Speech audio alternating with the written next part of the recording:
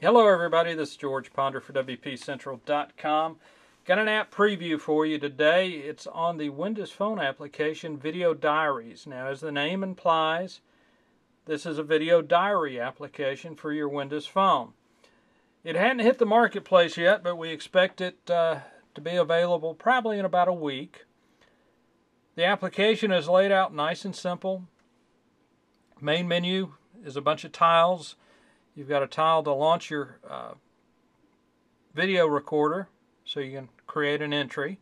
You've got a help tile that will give you information all about recording, viewing, how to upload to Dropbox. Speaking of which, one-touch upload, all you do is hit the tile, the Dropbox tile, and then tap whichever video you want to send to your Dropbox account.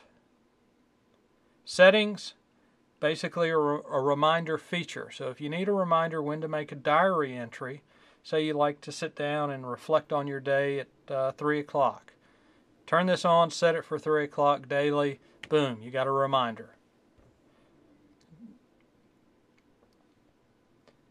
You can rate the app, and then the support page is basically your developer contact page. Off the main menu you have the diary entry page that lists all your video recordings. It automatically dates and timestamps your recording, so you don't have to fumble with titles or anything of that nature. And to record an entry, just hit New. It launches your camera. You tap the camera button down here and start recording. Whatever you want. Date, time, if you need to make a note on email addresses, shopping list, or whatnot. But whenever you're done, hit the X mark to stop it. You can pause recording.